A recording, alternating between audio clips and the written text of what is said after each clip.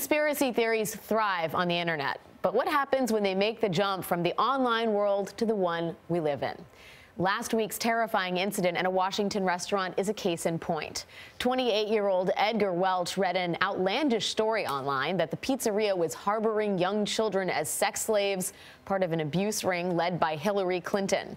Of course, that story was fake.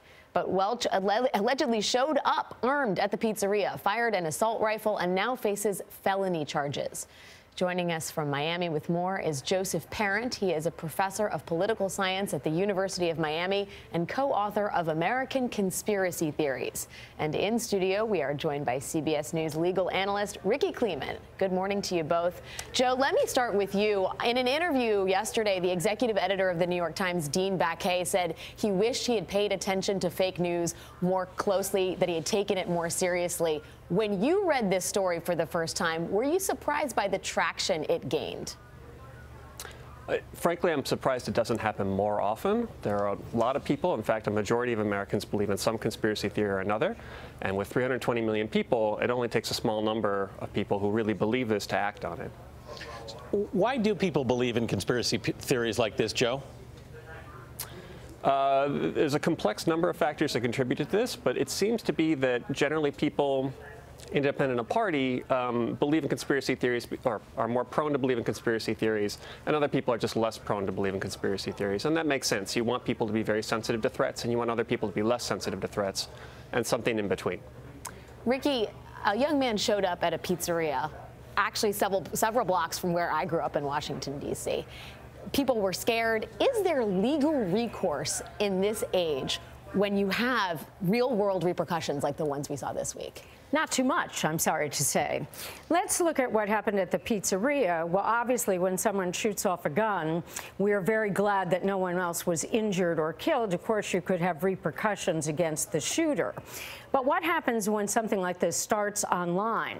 If you have a direct threat, like we did with the Sandy Hook deniers, when someone threatens a parent that you're going to die, that's a direct threat. That can be prosecuted because someone's posted that on the internet. But when it comes time for going criminally first, let alone civilly, after a website or provider, it's just not going to happen. And I even mean civilly. Let's look at the analogy. We used to say in the world of free speech that it was okay to have, of course, the First Amendment that we cherish, but you couldn't yell fire in a crowded theater because that's a clear and present danger.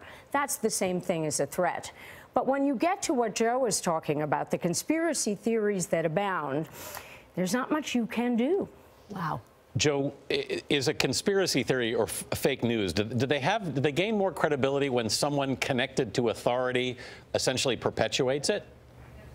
Absolutely. In fact, that's one of the best reasons that conspiracy theories spread, is that since conspiracy theories aren't partisan in nature, they tend to be contained because people are just as likely on the left as the right to believe in conspiracy theories, but people on the left tend to believe bad things about people on the right and vice versa. So generally the best predictor of conspiracy theories are the party of the president, and now that we have a Republican in office, we expect there to be a lot more conspiracy theories coming from the left. Joe, can I ask, what is the best way to dispel a conspiracy theory? To be kind and patient and understanding of people's perspectives. I think a lot of these people, the harder you try to dispel it, the more backfiring there is and the more they want to believe it because they think that you're part of the plot and you're trying to manhandle their beliefs. But if you listen to them and you try and reason with them and you ask them to maybe apply the same standards of evidence to this belief that they do to other beliefs, I think that's probably the best way to help people have at least an exchange of ideas, and maybe you'll convince some people some of the time. All right, Joseph Parent, Rikki Klieman, thank you both very much for being with us this morning.